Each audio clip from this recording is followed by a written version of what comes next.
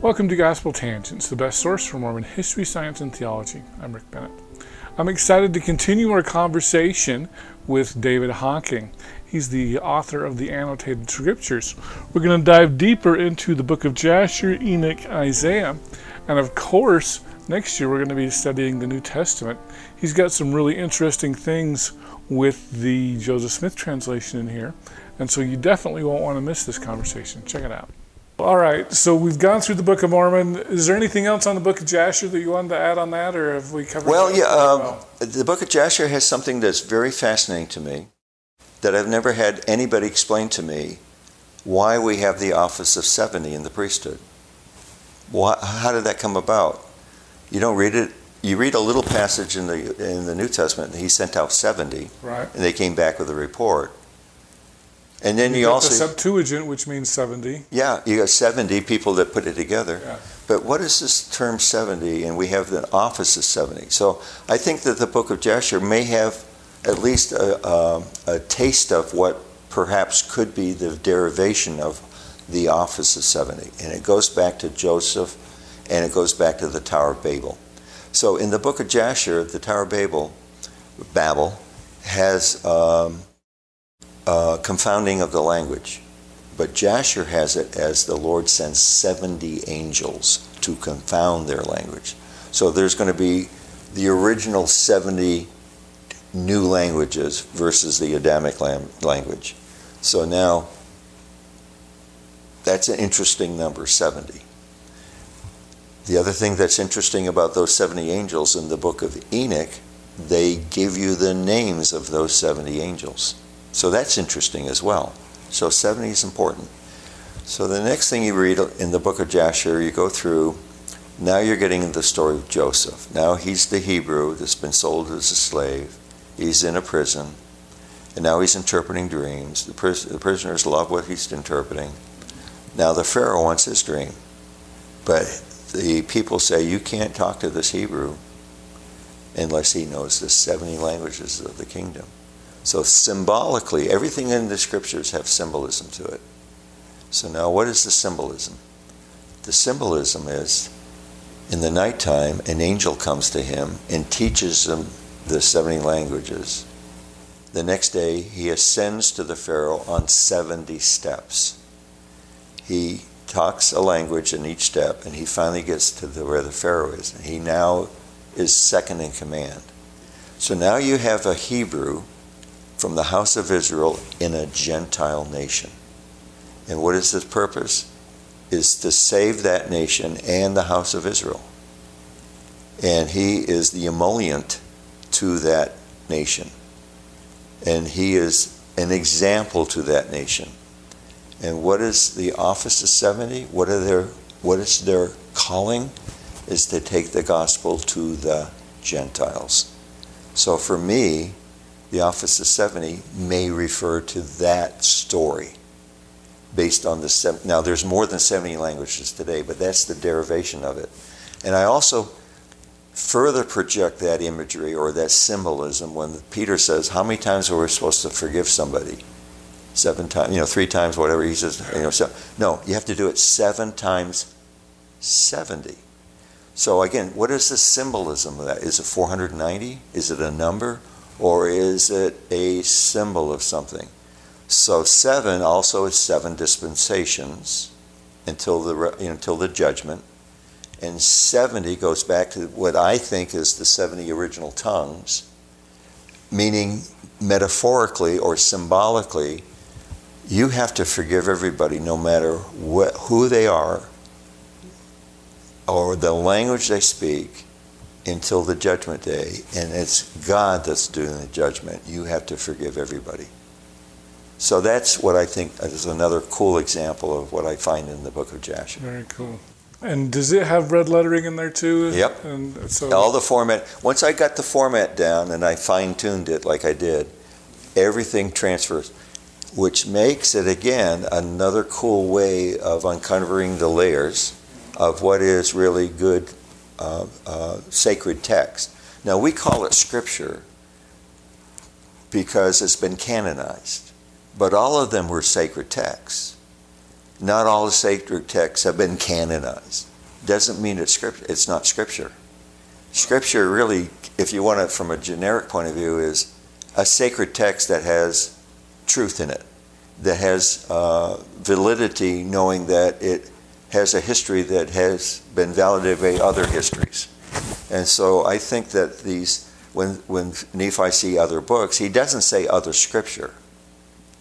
And when he talks about the book that would come forth from the Gentiles, that's a book. He doesn't say a Scripture will come forth. That's a modern term that we're using about sacred texts. So when I came up with my company called Beacon Light Books, because of I'm located in North Carolina, where they have 7 active lighthouses with a light that goes out and it says, this is where I'm at. You can come. You get safety here. I came up with the term Beacon Light Books, and the subtitle is Illuminating Sacred Texts. Oh, okay. And it's the idea that all of this is sacred, because it's all part of the history of the Hebrews in the house of Israel. And I'm bringing it forth to light. I'm shining light on it.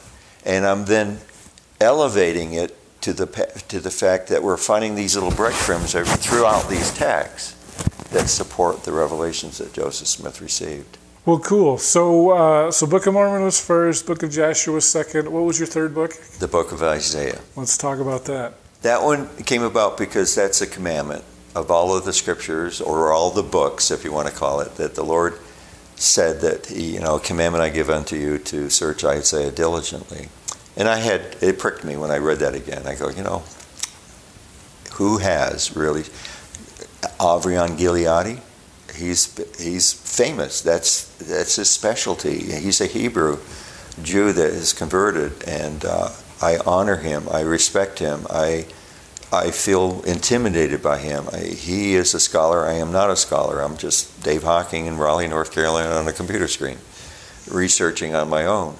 However, I wanted to do something that was unique, and what I decided to do that would be fresh, that no one had ever seen before, is to take the differences in the Book of Mormon and highlight them in the King James Version of the Book of Mormon. So what I do here in my annotated edition of the Book of Isaiah, unlike Avrion Gileadi that does his own translation of the Hebrew text, I'm taking the King James. But instead of just using the whole King James, I put in bold bracket and bold text things that are in the Book of Mormon that are not in the King James Version. And I cross out or strike out words that are in the King James Version that's not in the Book of Mormon.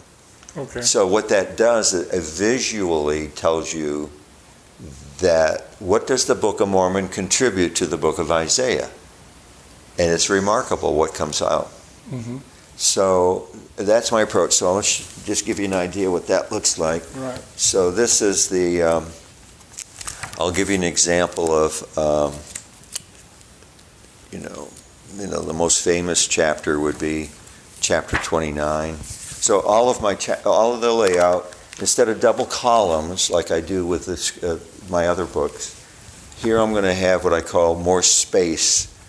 So I'm not going to do columns, and I have the greater space because he does everything in couplets. There's a lot of poetry that he does. He's got all of this poetic parallelism is what they refer to. And in the back of my appendix, I give you some ideas of some of the iterations of those poetic parallelism. So what I'll do here is I'll have in blue the words of Isaiah, and then over here the words of the Lord. So in this case here, we're going to be into chapter 29. And chapter 29, I'll say, compare 2 Nephi chapter 27. So now as you go through this and you turn the page, you're going to see bold text and it's in brackets. And you can see quite a few of those have been changed.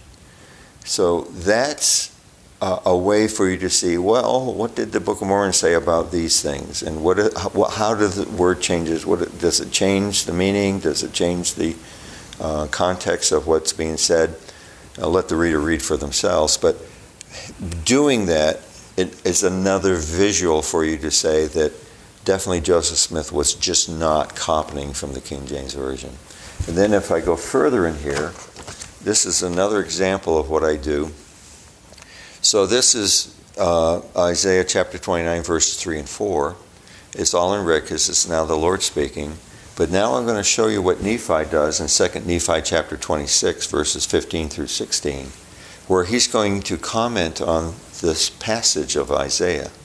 And when he makes these comments, he's taking from these verses, he's introducing them into his commentary.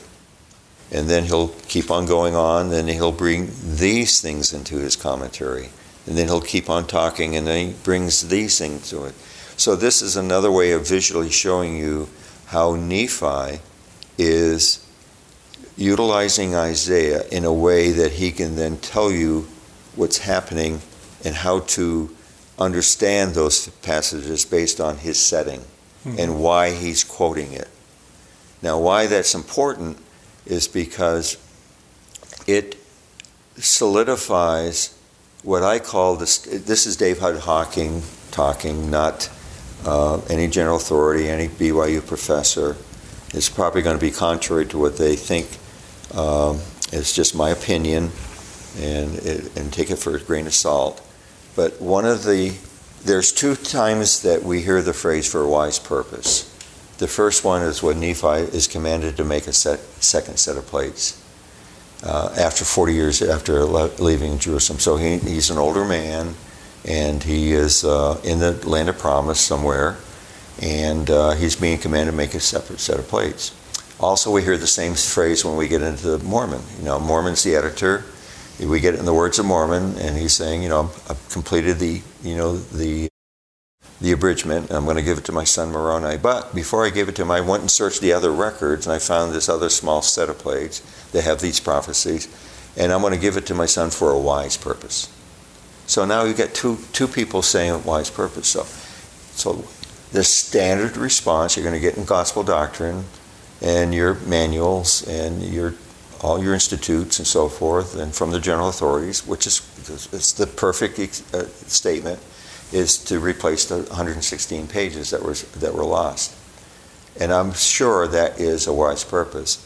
But my take on that is more spiritual than just a mechanical replacement. I believe that the wise purpose is Isaiah. And I say that because it occupies those small plates, a large portion of those records, of that small plate, with a lot of commentary on Isaiah. That's why when we get to 3rd Nephi, when the Lord also is quoting Isaiah, then makes this statement, a commandment I give unto you to search Isaiah. So then I would then postulate that the abridgment that is being made by Mormon in the book of Lehi may not have had Isaiah in it. And so for the wise purpose, I want you to make another set of plates, and I want you to have not only your kind of retrospective history and who you are and why you're here, but give the spiritual background based on the prophecies that the Isaiah had made, to let the audience and the reader know that it's all part of you're fulfilling these prophecies that Isaiah made. That's my perspective. All right, so anything else about Isaiah that you want to add there? I have to tell you, when I get to Isaiah, my eyes gloss over, and I'm like, I don't know what they're talking about. So I think so far the feedback I've been getting from those who have got it have said, and it's true in the sense that not any one book's going to give you the answer. Right. But they said, your book has given me a lot more answers than I had thought. Even though I'm not a scholar, I haven't had any peer-reviewed articles, and I'm not in that little circle of people that, academic circle. But my intent, again, is to research in a way that's unique. And so without a computer and a software package and the internet and the ability to search for things, I would be dead in the water. I'd be like back to the days of Hugh Nibley, going to the library and taking 3x5 cards and then assembling them in such a way in handwriting and giving it to the secretary, you type it out. But I can do it all in my home now. So therefore, what I do is I'll go through and I do my thing by organizing the format, and I do my format, and then as I read it, I get inspiration, if you want to call it that, or what does this mean, or gosh, what is that referring to? I need to know more of that. So I go to different websites and different places where they have Bible scholars, Bible Hub and Bible Study Light, and there's many different sources, and I peruse them all. And when you go to these places, they have Bible commentators. So you've got Protestant ones, you get Catholic ones, you get Hebrew scholars, you get Bible dictionaries, you've got Smith's, concordance, you've got Cambridge Bibles, you've got all of these different sources I look for, and I scour them, and then I find something that is of interest to me, that feels like, I think that'll be a good thing to add. Right. And so I add that. And I add that, and I add that, and I get, our scholars, and I get our prophets, and so I have a plethora of these different mixtures of different points of view.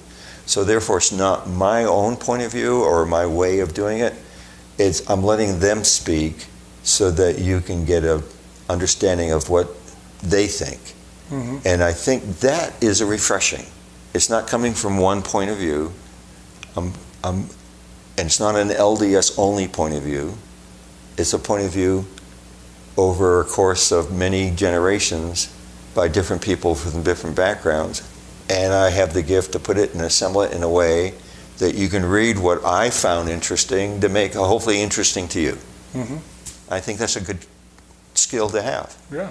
And it means that I've spent a lot of time doing it. Have you run it by Abraham Gileadi? Yeah, I've got his, and I reached out to him to say, I'd like to have you contribute. And he says, no, thank you. For good reason. I respect him. Like I say, I think that's the proper thing to do. He stands alone as a premier scholar in the world of Isaiah. You've got Rhonda Pickering. She is a scholar as well. She's in the camp of Avrion Gileadi. So she is remarkable. He is remarkable. They would be the ones that I would say you defer to them because they know more. They know tons more than I do. However, what I've done is unique. They haven't done what I've done. Mm-hmm. So I think the two or the three or whatever. So they haven't commented on yours at all? Yeah, I would say that Rhonda is the one that reached out and she says, I like what you've done. I like the way you formatted it. I like what you've done with the Book of Mormon, inserts and so forth, and bringing. But again, my perspective is different than theirs. Right. Yeah. So, anyways, and then in the back of I always have appendix, and the appendix are always filled with extra stuff. So my extra stuff is, who are these kings in these different areas of Jerusalem, of Judah, and the northern kingdom, and who are the surrounding nations, and what's their background. So I bring that information, and I have maps in there, and then I have, here are the different forms of parallelism, poetic parallelisms. And then I also have a section in the what I call the Oliver Cowdery letters, letter 4, where he talks about how Moroni says that the prophecy must be fulfilled before that is written in the book of Isaiah, that the book that is sealed must be brought to the one that is learned. And so that's an interesting thing that's in that letter 4. Is that Joseph Smith, before he even started translating the Book of Mormon, he was told that it must be fulfilled in the book of Isaiah. Mm-hmm. So I bring all that stuff in the back so that it puts in perspective why we have Isaiah. From the very beginning, it's part of the fulfillment of the book of Isaiah. Right. So let's talk about your fourth book. That's the Book of Enoch, right? Yeah, and Enoch is the one that's the most controversial, if you want to call it, because if you just look at Enoch at face value, it gets out there. Because there's different iterations. Like I say, you get Ethiopic, you get Church Slavonic, you get your Hebrew with the Sefer Hekalach, and then you've got your, in the book of Jasher, you get chapter 3 and 4. And then I also include another thing called the Legends of the Jews by Louis Ginsburg. He was a German Jew before World War I. What he did is he took all of the literature that was available at that time, the Hebrew corpus of material, And he came up with a narrative. Here's the story. It's like a Josephus type of thing, a historian. So it's not chapter and verse. It's like reading history. So in the back of the book, I have his volume 3, section 1, volume 1, section 3.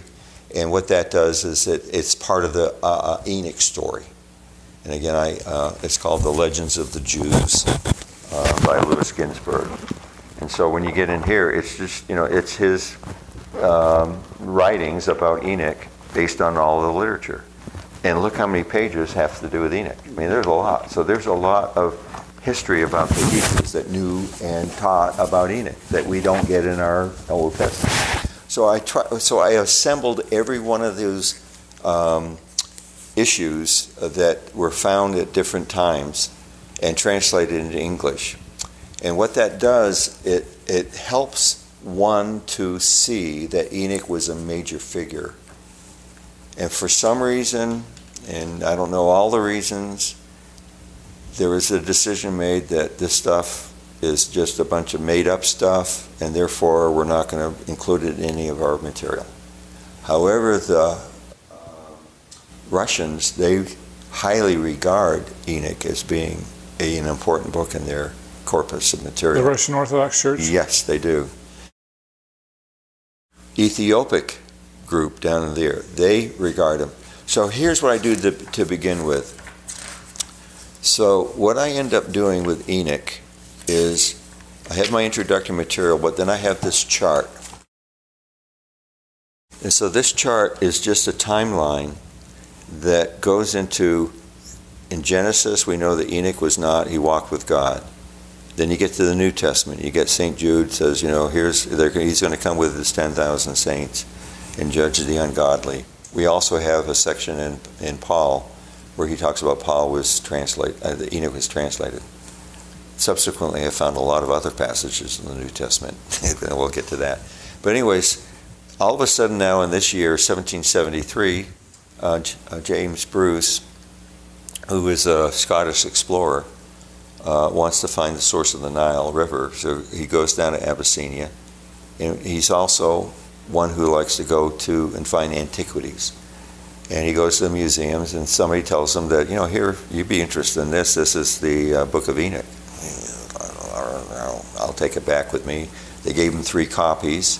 He kept one to himself. He sent one to the Bodleian Library in Cambridge, England, and he sent another one to the library in Paris. And it was there for a long period of time until 1921, Richard Lawrence, who could understand and read Ge'ez, which is a southern Semitic language, he translated it.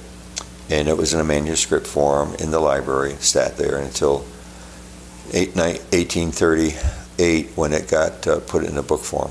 So then it goes from there, and then you've got the timeline that Joseph Smith receives his revelation, and these other books come about. So I put it in this chronology, telling you the main events. So it sets the stage so that when you get into your first chapters, you're going to be reading what was the Ethiopic. So when you start from the beginning, you're going to see my highlighting like I did with the Book of Mormon and all my other books. Anything of interest to me, you'll see extra material down here. And then it'll go on and on and on. You'll see all of the and there's multiple comments I'm making because I'm finding connections left and right. I mean, they're everywhere. So at the very end of the book, I then compile all of that into charts. And so for 16 pages, I take a look at every one of these issues. The first Enoch, which is the Ethiopic, the second Enoch, which is the Church Slavonic, the third Enoch, which is the Hebrew, and I compare passages from the book of Moses that Joseph Smith received as a pure revelation, and I compare specific passages with passages that come from these various editions. And I have page after page after page after page of these comparisons. Oh, wow. So what that does, again, is that these are the breadcrumbs that all end up being slices of bread that end up being a loaf, indicating that what Joseph Smith received as a pure revelation is indeed something that has been supported by these other documents. So again, all of these fragments that Joseph Smith received are now being validated physically by these editions. And so there's no possible explanation that Joseph Smith could have plagiarized anything. So now the next question, if we So you're saying the Book of Enoch's in the Book of Mormon as well? Yes, and so when you get into the Book of Mormon, for example, there's a phrase that Samuel the Lamanite talks about, your riches are slippery, and because they're slippery, you're not going to be able to hold on to them and so forth. That's coming from the Book of Enoch. You're not going to find that. Legend? You're not going to find it in the Old Testament. It's in the Book of Enoch. Also in the Book of Enoch is the Book of Abraham, or the Book of Abraham comes from the Book of Enoch. And the reason why is because you get the names of these angels in the Book of Enoch. As I told you, there's 70 angels here, and each angel has a role to do in the planetary scheme of things. So, what do we get for weird names in the Book of Abraham? One of the weirdest names we have is Kolob. Right. Then we have Kokabim. So K-O-K, K-O-B. The Book of Enoch, we've got Kokbiel, who is angel over the constellations. What is Kolob? It's one of the constellations, a big planet. So I bring all of that out. And so these weird words that, Joseph Smith made up these words, no, they have historical precedent in the Book of Enoch. Very good. Related to planetary celestial events. We also have in the Book of Enoch the Enoch calendar. Now, John Pratt, that you Yeah, I'm glad you mentioned that. He mentions, and he does a lot of work on the Enoch calendar. I reached out to him. It's so unfortunate that he passed away, because 2 days after he passed away, that Book of Enoch that you saw was delivered to him, because he gave me permission to use his material in the appendix. Right. And I honor him by doing that, because he said the Enoch calendar testifies of Christ. That was one of his main themes. And as one who researched ancient calendars, he was amazed that the ancient calendar of Enoch provided a lot of explanations of what we read in the scriptures. Right. The way he told me about that calendar, it sounded really cool. I'd rather have every day starts on January 1st. It's always a Sunday. Yeah. And, I think each month has 28 days, right? Yeah. It's all based on the fact that you have the equinoxes that do its thing. Now, here's another example of something that's interesting. I have the different, what I call the Enochs, is shown the 10 heavens. So he's going to, go up into the different portions. We have our 3 kingdoms, but then there's 3 kingdoms above that, and there's another kingdom. So, in other words, this is another story that's validating what Joseph Smith received as a revelation, because Enoch is experiencing these different levels, if you want to call it. But here's what's cool. I'll read this to you. And the Lord said to Michael, now here's what's interesting. What do we know about Michael from Joseph Smith's revelation? Who is Michael? He's Adam. So now think about this. And the Lord said to Michael, who is really Adam, according to Joseph Smith, go and take Enoch from out of his earthly garments and anoint him with my sweet anointment, and put him into the garments of my glory. Now I let it stand at that. What does that sound somewhat familiar to you? So this is in the Book of Enoch. There's a temple experience that you're going to find in the Book of Enoch that relates to what we get in our temples. Very cool. So that's why I say this is such an interesting book. And the fact that they all came after the Lord said in 1835, these things were written in the Book of Enoch and are to be testified of in due time. So for me, the perfect control is Enoch. Joseph Smith's credentials is Enoch. It's not the Book of Mormon. Enoch is the credentials, because didn't have any manuscripts. He didn't have a parchment. He didn't have metal plates. He didn't have anything. He was just a pure revelation. Sidney Rigdon was just writing what he was wording out of his mouth. And there's Not Sidney. Sidney wasn't a scribe. Are you talking about something else? Sidney Rigdon was the scribe for the Book of Enoch, that time frame. Oh. Yeah. Oh, okay. Yeah. And so what's remarkable, Jared Halverson, who worked on in the Religious Studies Center, he was the one that got to see the original manuscript that the Community of Christ had. So there's this synergistic thing, you know, they have these ancient documents that are kind of decaying, and BYU's got these, you know, high-end cameras they can digitize, and so if you give us access to it, we'll digitize it, we'll give you the copy that it, but it gives us access to the original. That way we can look at transcription to see how, you know, not translation, but, you know, what's going on with the lettering and the handwriting.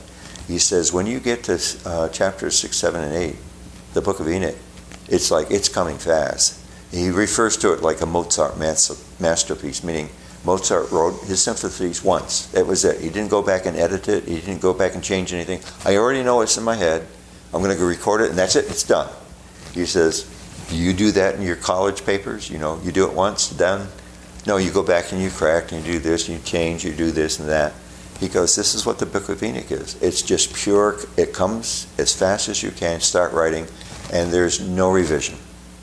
So that's the control I'm talking about. You know, as a scientist, when I worked in research, you always had to have standards and you had to have controls. So now what is the control for the for Joseph Smith? It's actually the Book of Enoch. Because there is nothing that he has in front of him. He's not plagiarizing anything. He's not copying anything. It's just words out of his mouth being recorded. So let's take a look at those words that's recorded. And the provenance of that is solid as a rock. And let's compare it to these fragments of other things that purport to be Enoch over many years in different languages and different cultures. And how does it stack up? It's clean, it's precise, it's clear cut, it's rock solid. He is a revealer of ancient texts. Very good. All right, well, did we save the best for last with the New Testament? Yep. So this is my, let's say, what I consider my culmination of all what I've learned and how I format, how I create what I call the visual way of learning, the elements that I've done throughout, and also my learning curve with the software and what I can do with it, and how it enhances my work. So again, as I said before, without a software package, without an internet, without my ability to learn that software, I'm self-taught in everything I've done. I've never had a program, I've never been to school for any of this stuff. I'm truly self-taught. I feel I might have had this in the premortal life, or who knows what's happened, but I just know how to do it. But this is the culmination of it. And I chose as a cover an equivalent cover to the Book of Mormon. So we know that when I came up with this cover, we made the decision that we'd have a picture of the Savior on it, and because it's another testament of Christ. And usually when you have the New Testament, it's just as the New Testament, but I wanted to make it look like the Book of Mormon cover that we chose. So now it's the New Testament of Jesus Christ. And so by doing that, I've separated it as a unique way of saying that this is a special volume. And then I say, you know, it's the Joseph Smith translation, the 1867 first edition. So in this case here, what I do is I take the actual text that's online, and you can download it. It's 1867. It's in the public domain. You can look it up on Wiki, and you'll say it says it's in the public domain. And so I introduce every. So when you get into the Gospel of Mark, there'll be a page that says, "Okay, now we've got a new gospel coming up," and then there'll be a little blurb. Again, you'll see my references where I got it from. That tells you that this is a little bit of a synopsis of who Mark was, and then you're going to get into now the actual text. And you have the same elements. You'll have the blue when it's quoting Scripture. In this case, it's quoting from Isaiah. You'll see the same gold shadowing that tells you some information at the bottom. But everything that is from the Joseph Smith translation will be bracketed text that's been italicized. So as you read and you continue to read, you're reading it fluidly. You're not being disjointed. Every version that I've read or seen is that they'll have either this is the original and this is what the Joseph, see, you're always going back and forth, or there'll be a footnote, this is from the Joseph Smith. And so it's cumbersome. Right. So I've made it so it's smooth. And it's the entire, it's not pieces, it's not fragments, it's not something that we've been, our churches, or when I say our church, the Church of Jesus Christ Latter-day Saints in Salt Lake City, they have got an agreement with the Community of Christ Church that they have access to portions of the Joseph Smith translation, not the whole part. Right. And so because they have copyrighted, like our churches, for their own protection, things that is of value to them that they're going to want legal protection to, just like our church would do the same. However, once it's out of the public domain, no, you can do anything. The Bible is out of the public domain. The Doctrine and Covenants is out of the public domain, unless a new revelation comes and so forth. So what I end up doing is do that. Now, the other thing that makes it very interesting, how I approach this, I'll give you an example with the Beatitudes. So the Beatitudes is Matthew 5. So when you read the Beatitudes, you're going to read it just like you would normally read the Beatitudes. It's going to be in red lettering. That's the Lord speaking. But now I'm going to you're going to turn a page, and there's going to be 2 insight pages. So now I'm going to compare the normal King James Version Beatitude, blessed are they, blessed are they. But right next to it, I'm going to give you the Joseph Smith translation of the Beatitudes. And look at the white space here. Mm-hmm. Look at what's being added. Now, all of that is bracketed because that's coming from the new translation. Not a phrase or two. It's not Adam Clark that's making this. This is Joseph Smith. You know, I don't want to get into the controversy. Oh, I do. Yeah, but you know, there's a lot of new stuff. Yeah, there's a few things in there that might be, yeah. But you can't say that's from Adam Clark. It's brand new material. Okay, yeah. But so now I have this comparison side by side. So now I'm going to take the same thing here, which is the Joseph Smith Beatitudes, and now I'm going to compare it to the Book of Mormon Beatitudes. Now that's interesting, isn't it? Because there are differences, right? Exactly. So instead of having to go back and forth, and compare, I'm doing it side by side. Okay. Okay. And then I do that throughout this, because as you go through the entire new translation of the New Testament, there are many revelations during that process. So he starts the new translation in June of 1830. Which starts with the book of Genesis, which is the book of Moses, which it becomes part of the book of Genesis. Then it goes into a revelation he receives that we get in our Doctrine and Covenants. Says, okay, I want you to stop, and I want you to now do the New Testament. So he's going to be working on the New Testament. Now, as he's working on the New Testament, he's receiving many revelations. He's got a brand new church. You know, it was organized April 6th. 1830. Now he's got conferences he's going to, he's got priesthood and blah, blah, blah. And now he's going to be working on the New Testament as well as getting revelations. So now he's continuing. And now, so as he goes through the New Testament, he gets another revelation. Or let's say section 76. He's into a point where, you know, you get the resurrection. So he's making a question, well, if he's going to resurrection, there's got to be more than one place that people go to. Then he gets the revelatory experience. So all of those I introduce, those revelations throughout the text. So you see what's happening as he's going through and how revelations that we have in our doctrine relate to his process. So I'm doing that, which is kind of neat because you're seeing it real time. Mm-hmm. And then the other thing I do that's unique that no one's done, again from a perspective of making this a unique volume. By itself, if all I did was that alone, I think it would be worth the effort to get it. I have the red lettering, I have that. But I do everything in as letters when you get to the epistles. So now we're finished with the double columns. We're finished with all my foot insights on the bottoms and the artwork and so forth. Now we're going to get to the epistles. So the minute you get to the epistles, the first one will be Romans. So now we're going to give you a little bit of history of how he and where he is and what he's doing. I have artwork. All this is from Wiki Commons or from some public domain source. And I give all the references where I got it. And now we're going to have no double columns. Right. They're going to be like letters. And all of my commentary is going to be off to the side. Now that opens up more space for me to do things because there's going to be a lot of quoted scripture. Yeah, I'm glad you're doing this because I thought that was really cool. So now, when you get to the open scripture, look at this. Now, this is something that no one's done. And now it's done. I did it. So what does this say? What does it say is that he'll say, as is written. Now, in blue, it'll be from Psalms. Now, so right from the beginning, who is Paul? He was a Pharisee. And what is a Pharisee? It's a person that really understood the scriptures. So he was called by God to be the apostle. So why? Here's some of the reasons why. He can take, are the Jews any superior to the, to the Gentiles? So no, not one.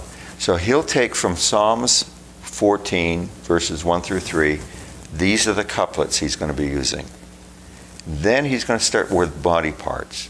He's going to have mouth and tongues, and he's going to have lips and so forth. And he's going to pull from many portions of the scriptures all over the place. Mm-hmm. So he's going to go Psalms 5, then he's going to go Psalms 140, then Psalms 10, then he'll pick up Isaiah with the feet, and then he's going to go all the way back to Psalms 36 with an eye. Yeah, that's really cool. So now having it done this way and having it in blue and then highlighting where he's getting it from, that's worth the price of admission. Right. Because you can see it. And it's a visual. And it's poetic and everything. And you can I have so much in there. It makes so much more sense. I think it's really cool. So, to me, this, my audience, you're listening to me, I'm going to be a salesman here. I think this is essential for next year's Come Follow Me. It's on the do. This is the first time we, as members of the Church of Jesus Christ of Latter-day Saints, have the privilege, the honor of actually seeing what was commanded of Joseph Smith to do as part of a branch of his calling is to do this. Mm-hmm. Now we have it in our hands. Now, yes, it's not coming from the corporation of the first presidency or the legal department, and they haven't gone through it. It's in the public domain. Mm-hmm. And no one's going to beat you up saying you've got a copy of it. You can sit there with pride and say, I finally can read what Joseph Smith did as part of his calling. And I am so grateful that I have it in my hands. And not only that, but I have such a unique way of learning it and understanding it that it is something that should be in every LDS home. And I'm not doing that for my own glory or gain. It's because it's essential you have this in your home because this is part of his calling. And we need to honor Joseph Smith. This is the prophet of the dispensation of the fullness of time. We have it in our hands now. Yeah, that's awesome. So a couple things come to mind. All right, so since you mentioned Adam Clark, let's go there. One of the things that Thomas Wayment, professor at BYU, said was a lot of the little one or two word changes come from Adam Clark, not the revelatory sections like you mentioned, right? But a lot of the little one or two word. And he also said that if we updated the English into modern English instead of King James English, we wouldn't even need a lot of those. Yeah. Ignoring the revelatory passages, which you mentioned. What are your thoughts on that? I would say that that's probably 99.99% true in the sense that there are many, many places, as you read what I've done, where it's one or two words. Instead of which, it would be who. It's more proper. Mm-hmm. God which, God who. So Did Joseph Smith go to those commentaries by Arnold Clark? There's a good possibility he did. Do we have a record? Is there any provenance that we can point to that would say we definitively know that he had access to those commentaries and he tediously went through that? I would argue the following. Without Weymouth's scholarship and his other, which I respect highly, in fact, he is superior in every way to who I am as a human being. My background is in science. His background is that. He's done more work and more research in what he knows than I'll ever know about what I've done. Having said that, I would say the following. When I look at the calendar, and I look at 1830, 1831, 1832, and 1833, and I go from June of 1830 to July 2nd of 1833, that's within about a 3-year period of time.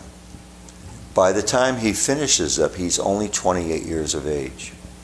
And during that time, he's receiving roughly 58% of all of the revelations that we have in the Doctrine and Covenants. Think of that.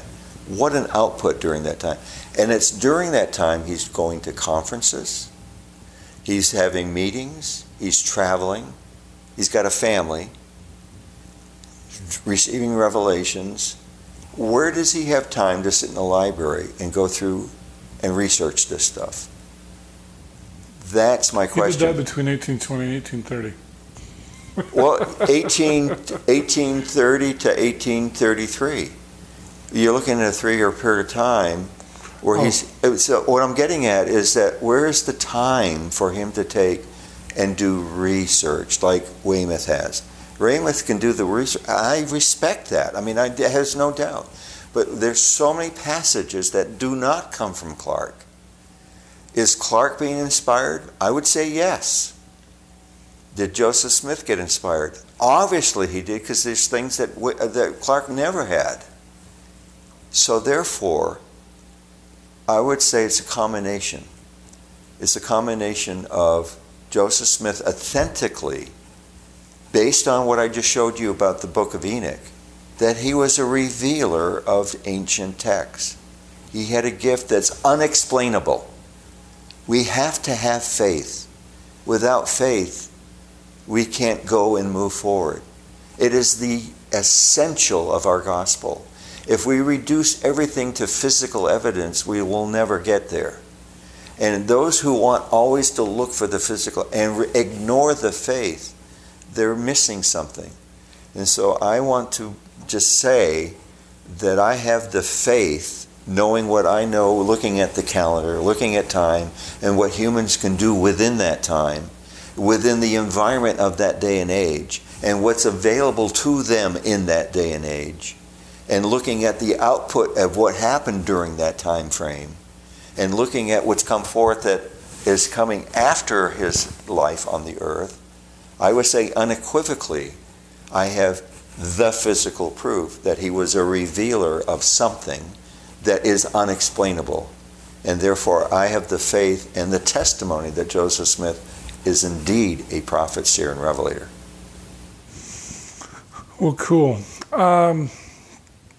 The other thought that I had was, are you familiar with Denver Snuffer's version of the New Testament, or of the Bible, actually? I don't have his, but I am familiar with Denver Snuffer, and other than the fact that he was excommunicated, he was very prominent in the church in the sense that he had good callings and leadership and so forth, and that he had issues with the doctrines and so forth.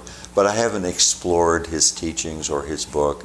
I know that there is something online. I've looked at it casually just to see it, similar to what John Pratt talks about with the thing down in Brazil.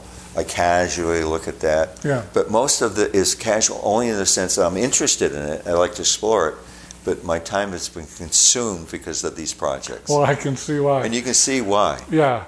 The reason I bring it up, one of the things that Denver did, which I thought was pretty unique, was not only did he use the Joseph Smith translation in much the same way you did, but a lot of times Joseph would say in a speech, well, I'm going to refer to this scripture, and I could render a more trainer translation, which might be this. Yeah. And so it wasn't official Joseph Smith translation. Correct. But Denver has included those in his Bible as well. Yeah, and I think that there's some merit to that, because that does give you the mind of Joseph and how he thinks. That's a good thing. There should be no fear for that. Is that something that you think would be interesting to add into yours? I mean, I could say if Joseph Smith said the following, that could be one of my side comments. Yeah. This is what you see here, but then later on he said the following. Right. If I had access to that material, that would be something that I would add, definitely. Yeah. If it's similar to what Joseph Smith said, I'm picking up a bone of a Nephite.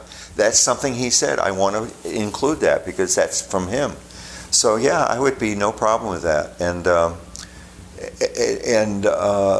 overall, anything that would enhance the role of Joseph is important.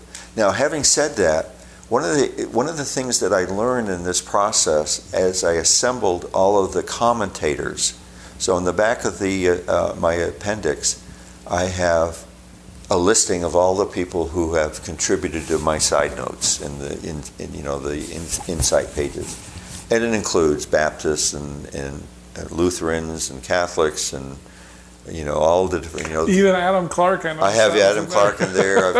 I liked Charles Ellicott. I've got McLaren in there. I love McLaren. He's the Baptist preacher up in Scotland. I love what he says. So I include all this stuff in there because I like it, and it says a lot of things that we learn and we know about in our doctrine. So I include it for that reason. And having said that, what I learned in that process, and I didn't have enough time or space to do it, but it's something that I've internalized, and I can speak let's say in this setting or in a fireside setting, is that what I learned in this process is that the translations that we have from the King James to the American Standard or the new versions of this, or if you go to Bible Hub, just give you an example. You go to BibleHub.com. BibleWhat.com? Bible Hub. Okay. HUB. And you go there, and that's just one of many I go to, but you go there, you can choose the translation you want, which version. Mm-hmm. And then you can choose which commentary you want. And what I find fascinating, a lot of them will say, well, this wasn't rendered correctly. It should say thus. It's amazing how many do that. It's amazing to me when I went through that exercise that Joseph was doing what others were doing in his day. Others were doing the same thing. Mm-hmm. It should not be read this way or rendered this way. It's more accurately if you do it this way. So he's not out of the mainstream. But because he's controversial, he's out of the mainstream. But they're not controversial, but they did this same thing. So I could have put that in the book as well, but I didn't want to clutter it that way. But I wanted only them to have another witness to what Joseph Smith had in his version. So an example of that would be, Joseph Smith is always referring to the two roles. It's not my will, Christ saying, I only do that which is I do to my Father. I only, forgive them, Father, for they know not. So it's always, you read the scriptures and there's two people. There's Christ and there's his Father. And he's subordinate to his Father. He's not superior. He's not equal to. He is subordinate to his. I only do what my Father tells me to do. I get direction from him. So that's what comes forth in the scriptures. You read it. Now, you go to the Baptists today, you go to the Catholics, no, they're equal. They're not. He's subordinate to his Father. And you see the commentary, and I put it into the thing. They recognize he's subordinate to his Father. Like, can you give me an example on that? Yeah. Gosh, I'd have to go through the pages. I got so many pages in my mind. I'll have to get back to you on that one. One of the things that I loved about my Thomas Lema interview was where he, in his version of the New Testament, he talks about where they added the Trinity into the Bible, Book of John, I believe it was, and that it wasn't. It was like a 15th century forgery, and I was like, what? So here's an example. I have an insight page that says, "I seek not mine own will, but the will of the Father who hath sent me." So instead of which who has sent me, it's who has sent me. That's the bracket. So that's in John 5:30. So now who do I commentary from? I've got Charles John Ellicott. I've got Matthew Henry. So those are two that I just chose. I could have chose more, and then I got James Talmage to add our voice to it, or when I say that, our church's voice. Right. But I'll give you some from Matthew Henry. He'll say, "Our Lord returns his declaration of the entire agreement between the Father and the Son, and declared himself the Son of God. He had higher testimony than of John. His works bore witness to all he had said, but the divine word had no abiding place in their hearts, and as they refused to believe in him, whom the Father had sent, according to his ancient promises, the voice of God, accompanied by the power of the Holy Ghost, thus made effectual to the conversion of the sinners, still proclaims that this is the beloved Son, in whom the Father is well pleased." See, so I mean, that's a pretty strong declaration from a Protestant. And Ellicott does the same thing. The verse is the expression once again, but now with special reference to judgment of the thought with which the discourse opened, and which runs as a current throughout the whole. As in all his works, so is in the greater works of life-giving and judgment, the Son cannot act apart from the Father. The judgment must be just, because it is not one of an isolated will, but one in accord with the eternal will of God the Father. He seeth the Father's works, and in like manner doeth them. He heareth the Father's will, and that alone he seeketh. What page is that on? That's on page 130, 163. 163. So, I mean, those are strong emphasis from theologians that are Protestants. Right. Very interesting. That's good research on my part. Finding this stuff and putting it in the palatable short statements along with a picture. So it becomes visual. That adds emphasis to a little phrase. So you get this little phrase, one verse, but now I'm going to expand that with these other points of view. And they're not only our point of view. And that collectively are other witnesses to what we learn. Very cool, very cool. Yeah. Well, what are you working on next? Well, the next logical series would be, of course, after the Book of Mormon, you've got I think it's the Doctrine and Covenants. Oh, really? Not the Old Testament? We do the Old Testament now. I know, when I'm looking at the Come Follow Me classes. Oh, okay. Yeah, when I look at that. Are you going to create a Doctrine and Covenants like this? I pretty much have done a lot of it. But what's unique about what I'm doing, again, is that it's not going to be called the Doctrine and Covenants. Okay, that's it's kind of a sad that we call it the Doctrine and Covenants, because originally it was the Book of Commandments, and then there's the Lectures on Faith. But the lectures never get codified as canonized material. So I thought they were canonized and then they took them out. They never got canonized. That's why they took them out. And so what happened is the doctrine really was the Articles of Faith, or the Lectures on Faith. And the covenants became the revelations, or that. So, but anyways, what I have in mind, what I've started to do is I show you that I'm going to introduce Matthew, I'm going to introduce Luke with a separate, there's a division, here's a page, now we're getting into Luke, and we're going to go into John. Now we're into the Acts of the Apostles. So what I've got is sections based on the chronology of his revelations. So I'm going to be calling it the Revelations of Joseph Smith, in chronological order. Now, I love that. So what happens is their story is unfolding. You actually get a story with it. Yeah. You don't. It's not jumping around. I've always wondered why we jump around so much, because I would love. That's always been one of my things.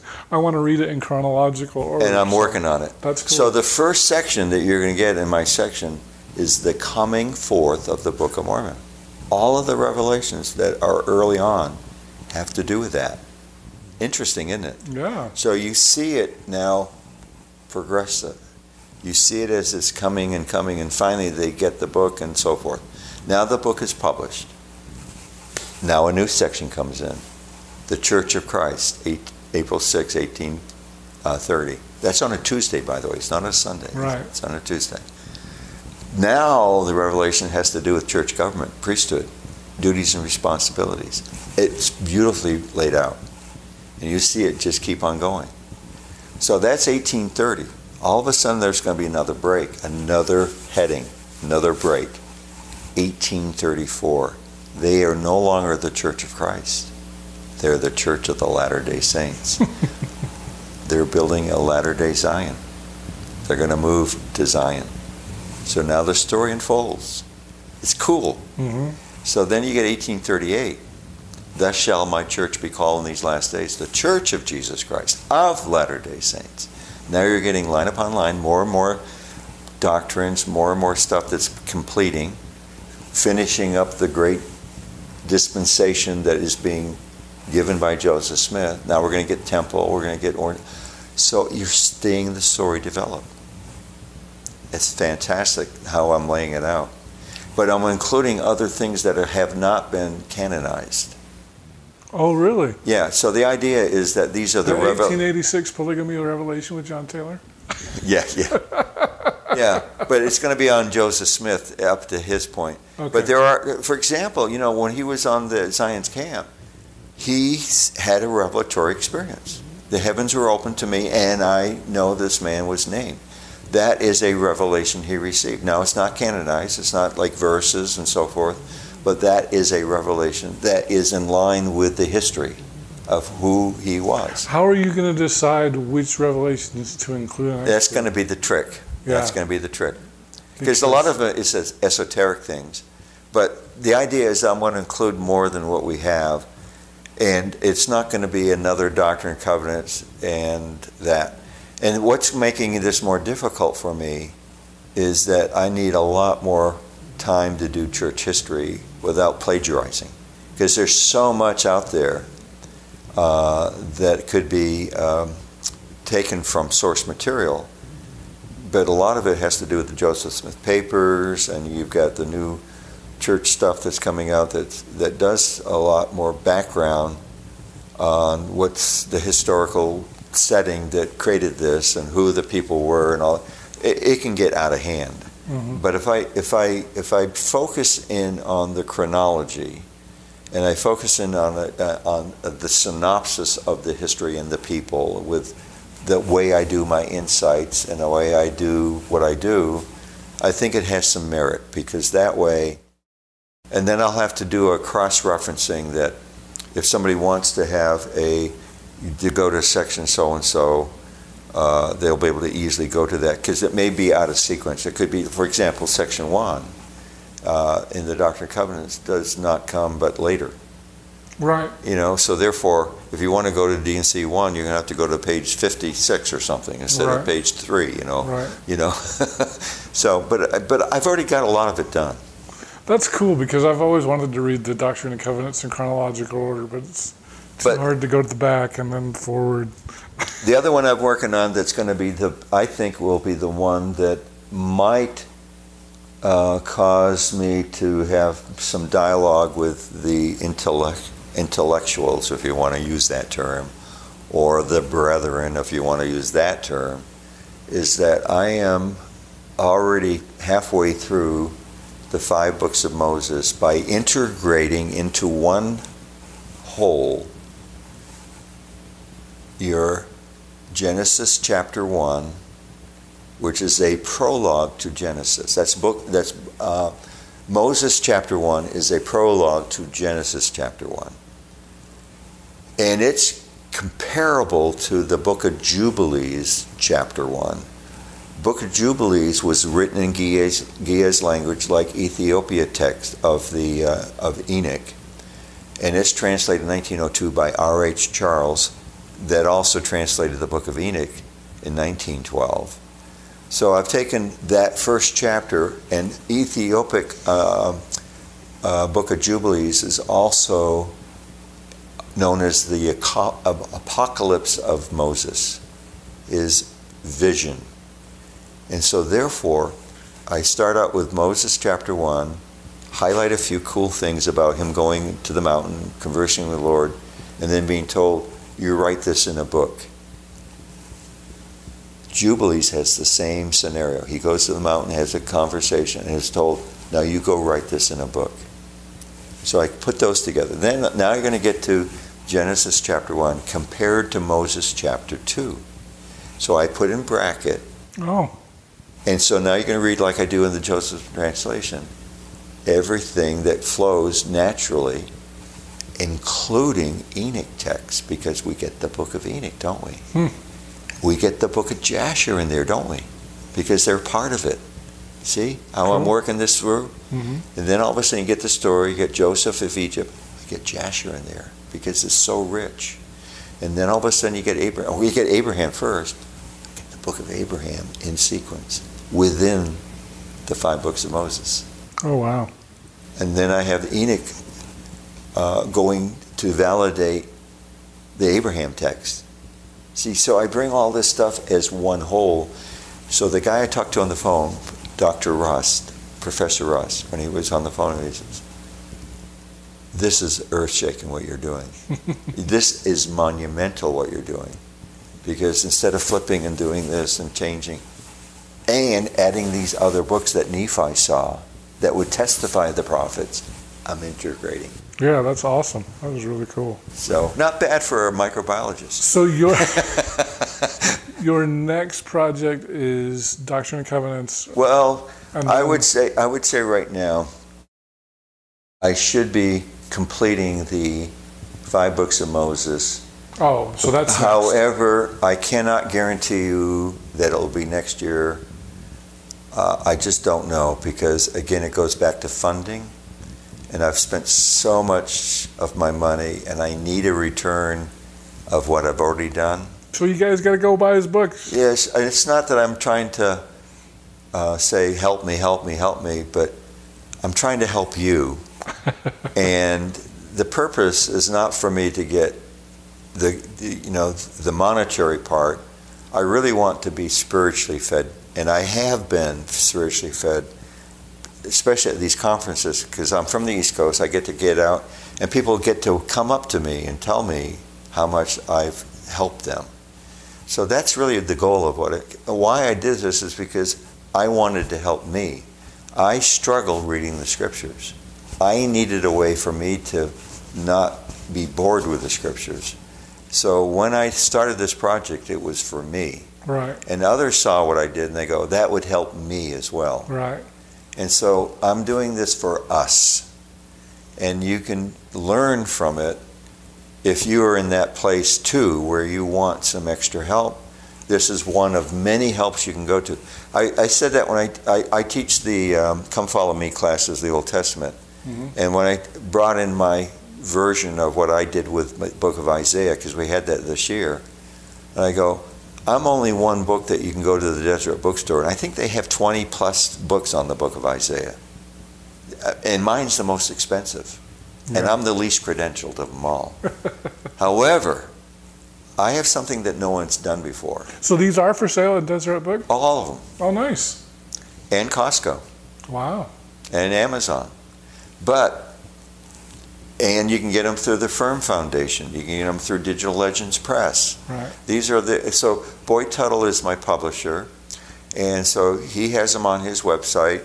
Rod Meldrum has his website.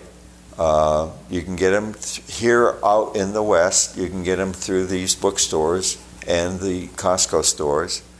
Out in the East, we don't have them. They don't sell them in the Costco's. That's not where the LDS community is. Right.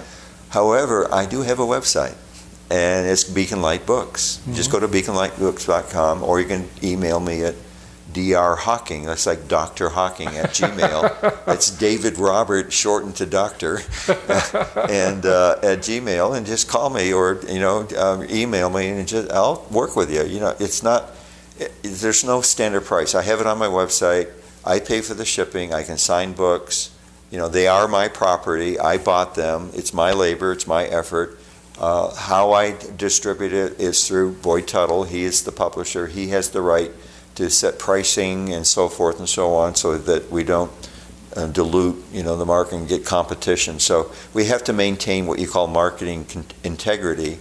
However, having said that, since I'm the owner and I'm not the publisher, but I'm the owner and have paid for them, and I inventory them and I can sign them, I'm free to do what I want with my own property. Mm-hmm. And I'm not here to assert any other mechanism for you to get the book. However, if you want to talk to me, I love it when people call me. I love it when people want to have interaction with me, because it's human to human. It's brother to sister. It's brother to brother. And it means a lot to me when I have conversations with people. Mm-hmm. Because that's my goal, is to talk to people and to get people to help. And it's so rewarding. I mean, it's emotionally rewarding to me. It's a spiritual experience for me when people, I get emotional here, but when people tell me how much I've helped them. And gosh, that is a good feeling. And boy, is it worth it. I mean, I could lose all that I have, and if I have one person, and I have now hundreds of people tell me, Brother Hocking, God bless you for what you're doing. You have made a difference. Wow, that makes me feel great. That's awesome. That's awesome. So, yeah, so 5 Books of Moses is next, and then you're working on the DNC as well? Yeah, it's a project I have ongoing. Those are your next 2. Okay. And then you'll have to figure out something else to do, I guess. Yeah, who knows? By then I'll be, 75 or 74, and if I keep on going, hopefully the software can last through these different, upgrades that they do with Word and all that, with not Word, but with the Windows. I guess we're into Windows 11. Yeah. I'm hoping it's compatible. I have to get a new computer now, because I got one that, when I came to the conference, I have a VGA that I have a converter that goes to HDMI, but somehow the converter is messing up their system. Oh. And so I have to put everything on a flash drive and then get can I borrow one of your computers? Yeah, yeah. So here I am trying to make money, and you can tell you don't have much because I can't even get an extra computer. So yeah, the books are really pricey. I understand that. But there's a reason. They're full color, and they've got. But the reason why we did it is because we wanted to make them really special. We wanted to make them heirloom quality. When I say we, that's Rod and I, and Boyd Tuttle. And Boyd helped me with the what I call the look and feel. I had it in a different color format, and I had a different kind of a feel to it, and it was good, and people loved it. And that's what we took to the Scripture Committee, and they loved it. But his market survey was, this is kind of old look. Let's freshen it up with the blue and the gold. I chose all those. In the software, you have what you call the color combinations. Mm-hmm. Normally on a video, you have RGB, as you know, right. Red, green, and blue. Whereas in printing, you have CYMK. That's cyan, yellow, magenta, and black. K is black. And so you blend the different, blendings of the numbers, if you want to call it, to come up with a color. Right. So I blended whatever you see color in my book, it's the blend that I chose. Right. But the blend I chose on CMYK was being visualized by a RGB monitor. So there's a conflict. So a lot of the things that's behind the scenes is that I was unfamiliar of how a CMYK would look like in print, knowing that I have an RGB monitor. So what I had to do is... We're really getting techie now. Exactly. So what I had to do is send portions of my text to the printer in Hong Kong and say, how is this transposing? So when I did red lettering and the blue lettering, when I first did it, it didn't look good because of the RGB monitor. So then I went with a whole series of blending. And I sent them all of the file and they sent me back all of the prints that would look like with these different combinations. Right. And then I said to my wife, okay, what do you think? Which is the best looking red? What's the best looking blue? Right. And that's why I made the choice. And I did that for the cover. It's the same thing, the blue cover. Mm-hmm. So now the church had an issue with that because their Book of Mormon is blue. And they said, you can't do blue. And I go, but I don't know your code. They don't have copyright on colors. Yeah, exactly. I said, I don't know what your code is. You give me your code so I can see if I've mimicked it. And then silence, and never heard anything from it. But what I'm getting at is that every code color I have, the gold color, those other things I have, I blended it. So, that's the technical side that I go through. That's my technical nature, Yeah. But I chose all those colors. And I did it because the Book of Mormon it was gold plates. So I wanted the gold to come up. So that was my gold theme. Well, I like what do they call that on the side, the leaf, it's kind of gold leaf? It's a gold leaf, yep. And I have, it's what they call Smythe binding. So what's nice about this is you have a big book like this. And typical books, when you open them up, they don't lie flat. If you have a page like this, it would start to go back here. Right. Because they have the glue in the back, and they're hard. So if you do something like this, they lie flat. That's because there's this thing called a Smythe binding, which means that they're all laced in.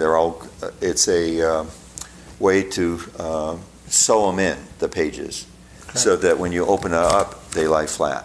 Oh, nice.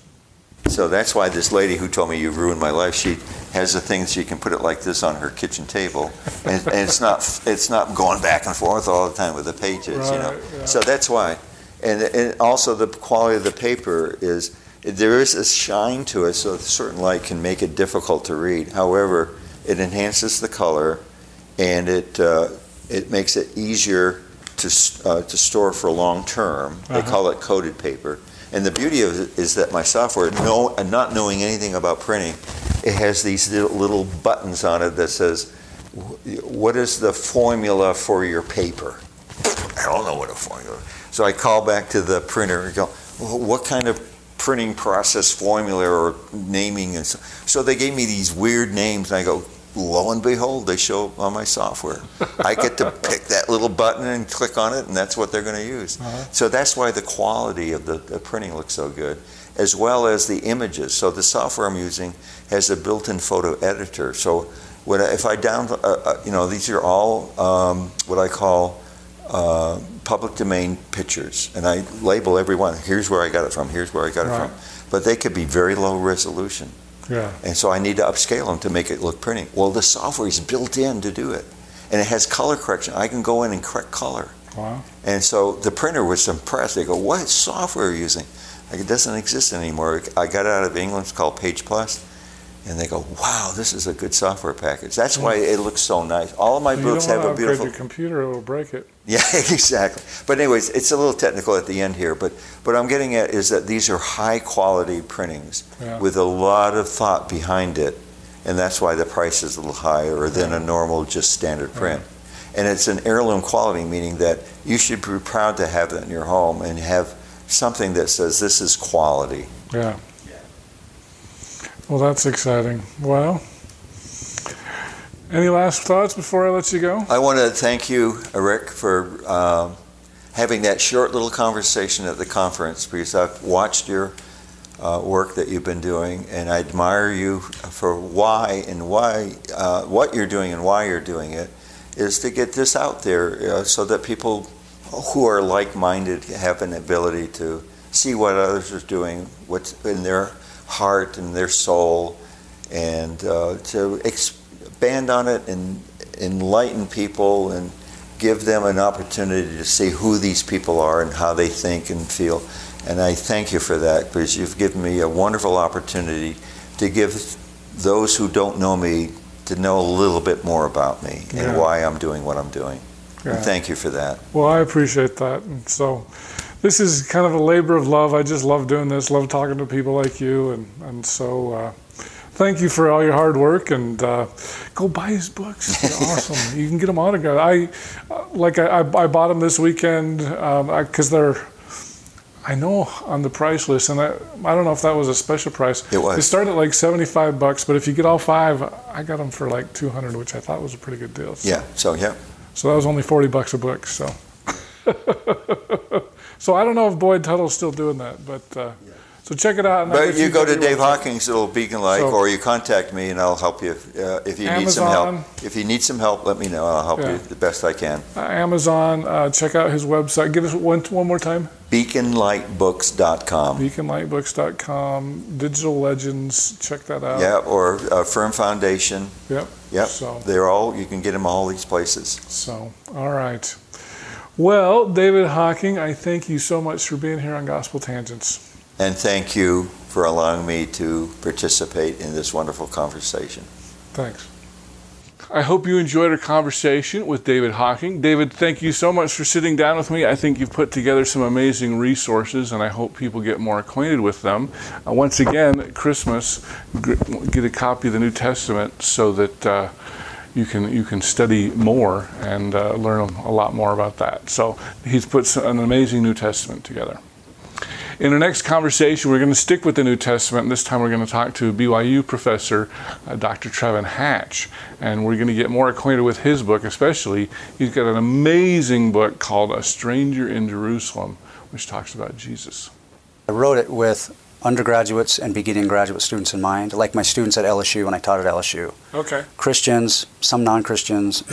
So I pictured an eager group of upper-level undergrads or beginning grad students who need more, about the culture and the Jewish culture and the background of the world of Jesus. If you like what we're doing here on Gospel Tangents, please become a paid subscriber at gospeltangents.com or patreon.com/gospeltangents.